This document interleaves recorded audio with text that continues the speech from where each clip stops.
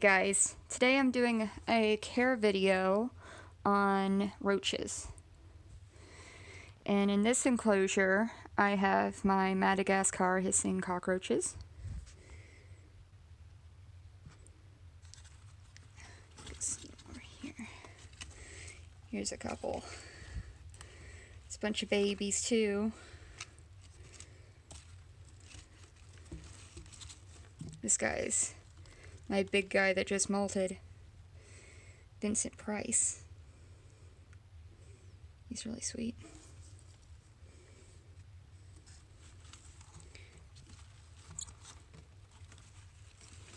And as for their care, it's pretty simple. You just have to make sure it stays nice and humid. And how I keep humidity in is I put aluminum tape on half of the top, half of the lid, and it helps keep some of the moisture in. And I spray it down once a day, mostly on one side. I spray it down really good on this side and then just a little bit over here. It keeps it right where it needs to be. And as for food, they eat pretty much anything. Just like the beetles, they'll eat fruit, veggies, and they do need protein like dog food, cat food, fish flakes. They'll eat anything like that. Egg whites, baby foods. And I give mine water crystals for water, but you gotta make sure that they stay really moist and wet, because if they dry up and they eat them, they could die from it expanding in their stomachs. So you don't want that. You just have to make sure it stays really moist. I also have some little isopods and springtails in here. There's some babies. So they're breeding pretty well in here. And I also keep some heat on them. I just use a small heat pad on the side where they congregate most. And they can go over here to keep a little cool. It stays usually around 80, high 70s, low 80s. So, and then there's my little Halloween hisser in here. He's my only one in here. That's Otis. This poor little guy. Oops. Uh-oh. Where'd you go? There you go. He's missing some feet. Poor little guy. So he makes it around just fine. I honestly thought he wasn't going to make it when I got him, but I got him in October and he's still going strong. Except I drop him all the time. And I'm kidding. But anyway, that's pretty much all you need to know for them. I'm going to spray them down a good bit. There's another isopod running. Try not to get much water in the food because it'll spoil easier. But spray it down really good every night.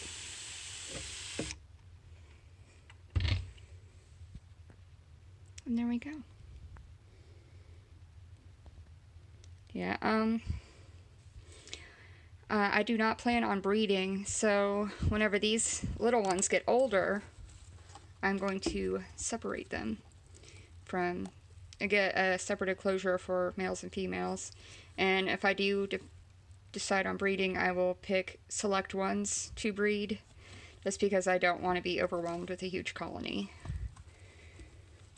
But for now, they're too young to breed, and all the adults are males, so yep, and that's it for them. So I'm going to go ahead and put this back up.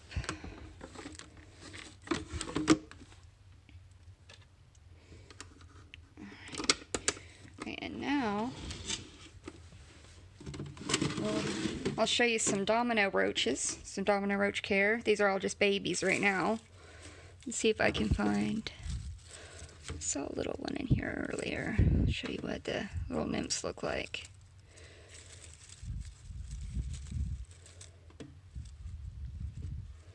Normally I don't do this, I just leave them be, but I'm going to give them a little bit of a bother just to show you guys. And here's one. sorry for the weird camera angles. Let's see, where did he go?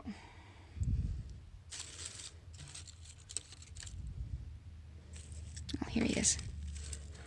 There he is, and he's just a baby. He's just a little nymph, and basically as nymphs, they live their life in the substrate. They will just live deep down in the substrate until they become adults, and then they will come out.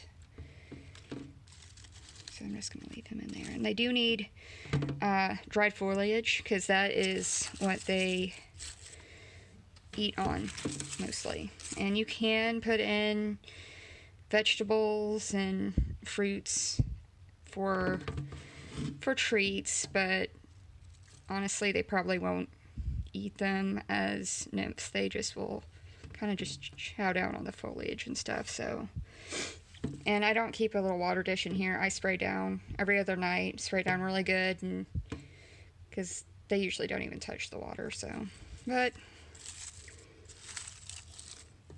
I keep it nice so they can drink little droplets off the sides and everything. So yeah, they probably won't eat much else until they grow to adults. And I keep it, like I said, I spray it down really good every other night.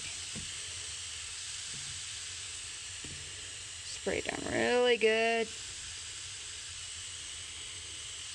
But, and you want it to dry out a little bit. But I usually just spray it down once every other day, and they do just fine. So yeah, that's it for these guys. Yeah, the domino roaches are pretty easy, especially as nymphs, because you never see them. It's pet substrate. But, can't wait till they become adults and I can see them. And they are really pretty when they become adults. They're black with white spots, which gives them the domino roach name. And they almost look like beetles. And they're really, really pretty. So I'm really looking forward to seeing them turn into adults.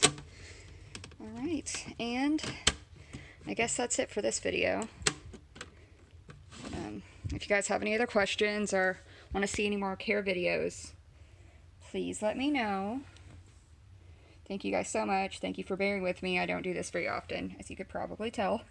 So, that's it. Thank you. Bye.